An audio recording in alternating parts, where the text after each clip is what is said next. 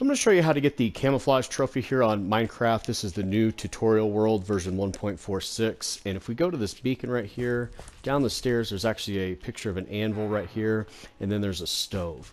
Now over here you can either take the stone sword or you can make your own sword. And what you want to do is you just come right over here to these blocks of iron, grab the block of iron out of there, you can smelt it back down, or excuse me, you just use this crafting table.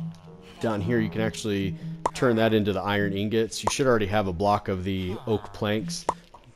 So you make yourself a iron sword instead of a stone sword. It does 1 extra damage. The other thing you can do is in this chest there's actually what's called fire aspect 2. And if you have the patience to level up to, all you need is a level 4. You go to this enchantment thing, you put your iron sword in there and you put the book in there and it costs 4 enchantment. What that'll do is it'll actually do fire damage and makes it much easier when you're trying to kill the creepers.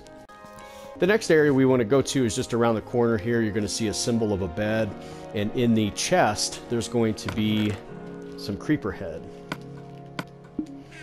And what you want to do is you want to go into your inventory, equip it, and I've noticed that the highest concentration of creepers, if you don't end up finding them in this area, sometimes they do actually spawn right here. If not, go down to this ravine over here. It's right by the railroad tracks here.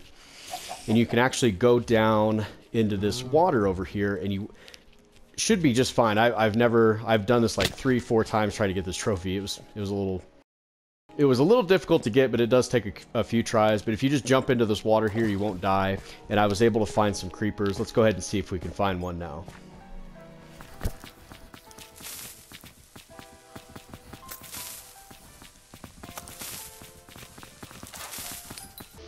So you just have to be really quick. The trophy just popped right there.